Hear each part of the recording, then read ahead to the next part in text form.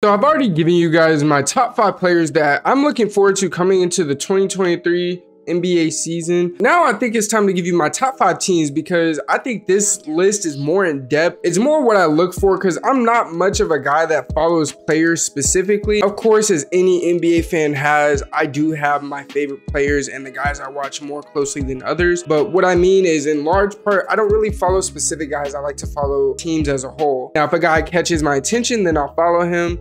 And that was the result of the last video. Now this video, these are the teams that pretty much had my attention towards the end of last year. And coming into this year, I kind of want to see what they're going to do with regards to how well they're going to be going forward and how they're going to build on top of what they ended with last year. As always, if you're not new, you already know what to do. Go ahead and hit that like button. Share this with all your friends and family. And if you're not new, I wouldn't appreciate anything more than for you to just sit here, enjoy the video. And if you find yourself liking the video at the end and liking me, not just the video, liking me included, go ahead and subscribe so you can get a lot more of me. Now at number 5, I have the Atlanta Hawks. I know I just did a video on the Hawks, and honestly, I pretty much covered all the things I looked for in this team. But again, this is more specific, and it's obvious with the Hawks, they beat up their depth a little bit. Now, the last video I had that dropped earlier today, go watch that if you haven't already, I pretty much questioned whether or not the DeJounte Murray pickup really helped them the way we believe it could help them. We're inevitably gonna see Trae Young in a role that we've never really seen him before, and it's really a test to see how he gels with the rest of his team, especially with DeJounte Murray, because they potentially could have one of the best backcourts in the East. Other than bringing DeJounte Murray in, the Atlanta Hawks drafted AJ Griffin out of Duke, and they brought in Justin Holiday to the squad as well. With DeJounte Murray coming in, I likely expect Bogdanovich to move to the 6th man, and truthfully, I like that spot for him the most. Even in 2K, I put him at the 6th man spot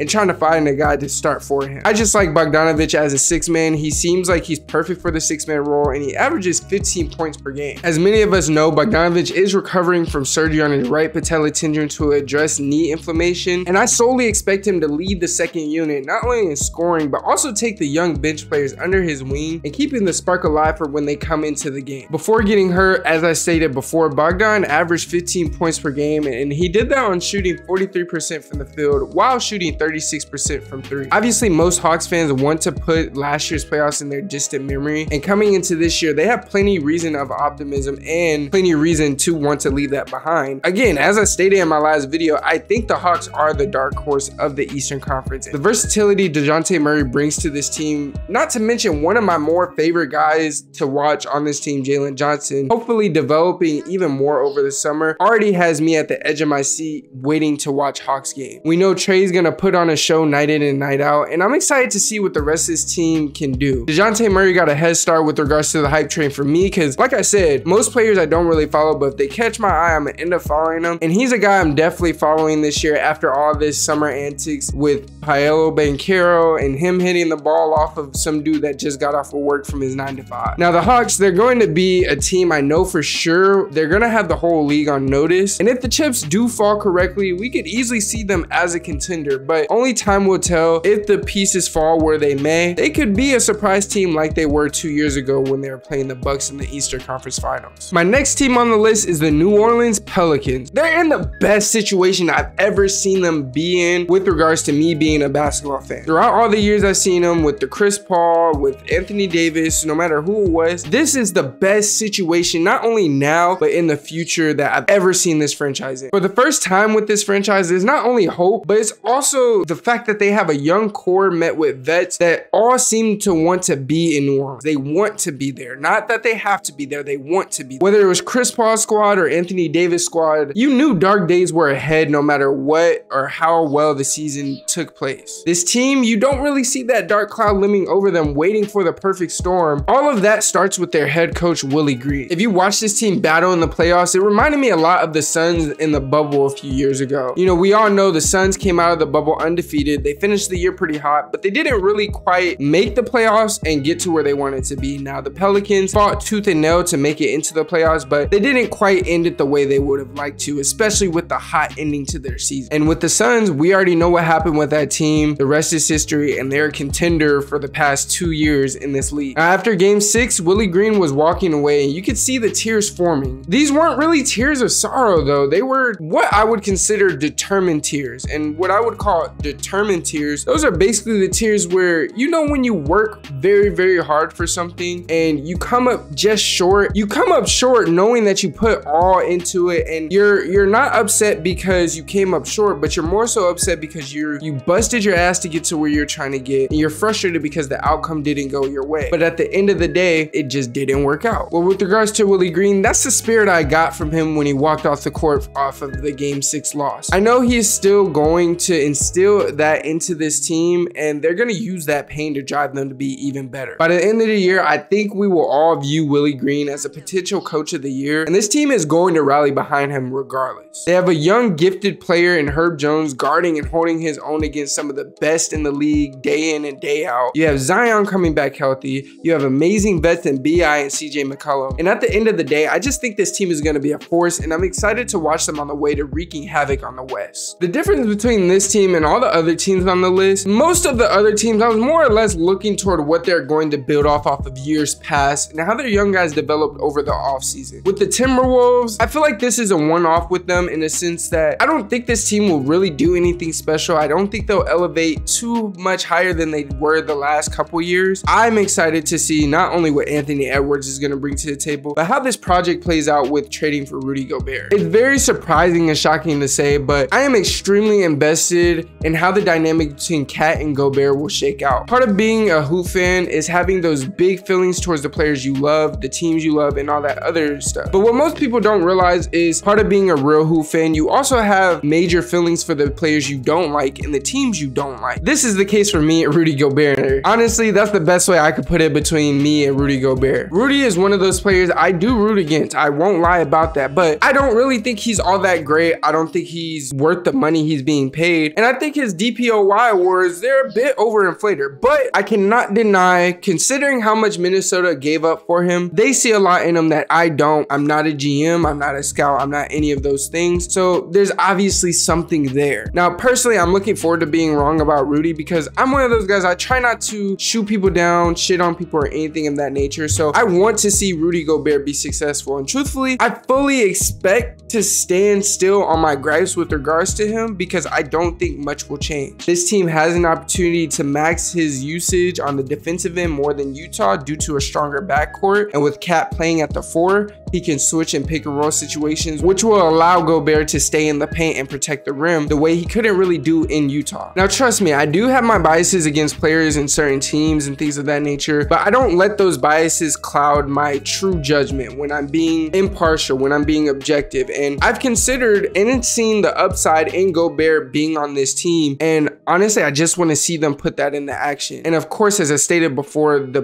biggest key to me wanting to watch this team, the main thing I want to see is Ant-Man cooking. Simple. This next team, I don't think there's many leaps they can take to excel higher than they did last year because they made a finals appearance. I don't see how you beat that other than actually winning a chip. And the way this team improved, they might be able to do that. Now, Boston, it is well known that to make it back to the finals, the Celtics, they would have needed to get better. And what did they do? They got better. As I stated in my Celtics journey video, this team resurrected from being 3 games under 500 in early July under a first-time head coach and turned that around by being 2 wins away from their 18th chip. The core has already stated that this finals loss not only fueled them, but the pain and the journey to get there, it only made them hungrier. And what's cool about it is it seems like the front office has developed that same appetite. They traded for Malcolm Brogdon, and at the time of this recording, they're favorites for a trade and getting KD. Regardless if they get KD or not, this team has filled a much-needed hole in their squad, and that was finding another proven scorer, shot creator, and a guy that can honestly spot up if you need him to be on the floor with JB and Jason Tatum. The only hang up with Malcolm Brogdon is the fact that he's been injured the past 2 years, and that's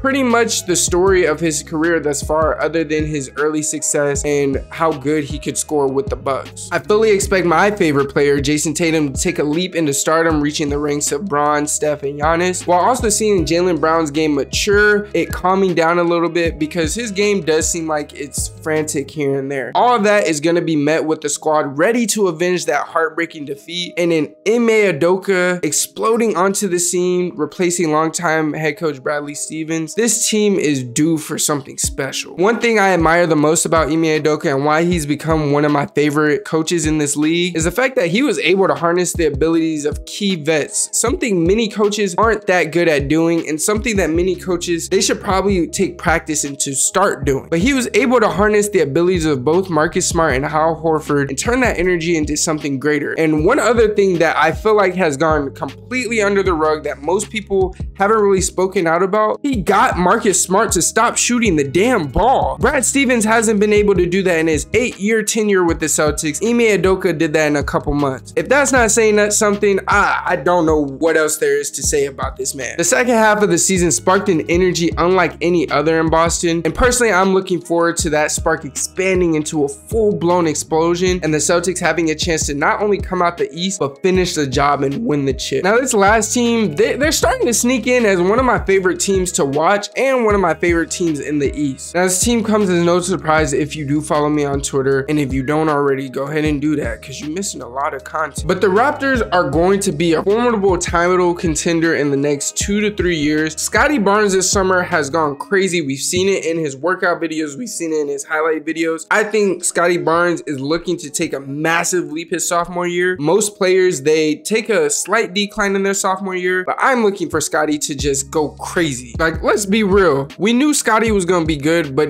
nobody had an idea that he would be this good. Although the Raps were eliminated in the first round of last year's playoffs, they went out in impressive fashion. I'm a Kobe fan, and as a normal Kobe fan would be, losing, there's no way, shape, or form losing is impressive. No way at all. There's no formidable losses. There's no losses that build character. There's none of that as a Kobe fan. But with this team, they show some heart and some grit to where I can call the loss impressive. They were playing against the 76ers who, truth be told, they were just a better team. They just had more skill. Now, if you match the Raptors skill with the 76ers skill, I truthfully believe the 76ers would have gotten swept. Scottie Barnes got hurt and still played his tail off. When down 3-0, they battled back as hard as they could and avoided a sweep. And the most exciting part about this team that I think goes unnoticed and understated is their wealth of combo forwards on their roster. Personally, I love combo forwards. Love them. And I think they're the future of the game. Get a team with a bunch of combo forwards, some 3-and-D guys, some facilitating guys, and some straight dogs that can just score and do everything that you need them to do. And you pretty much have a recipe for a solid core. But with this team, they might have the nicest front court in the league. You got Rookie of the Year Scottie Barnes. You got All-Star Pascal Siakam. You got OG Anunoby. You got Gary Trent Jr. Oh, and not to mention they picked up Otto Porter from the Golden State Warriors. We already know what Father Fred brings to the table, and at the end of the day, this might be another team in the East to watch out for because the names on the roster might not jump out at you, but they play hard, are well coached, have probably a top 3 coach in the league, some straight bucket getters on this team, and they're gonna be a problem. That's all I got for you guys in this video today. Let me know who you guys have an eye out for this next coming season. Who and what teams you're looking for. Let me know why. As always, if you like this video, go ahead and hit that thumbs up for your boy. And if you're new, hit that subscribe button. Welcome to the gang. And until next time, it's your boy TB with the greatest hoop stories and debates on the tube, and I'm out.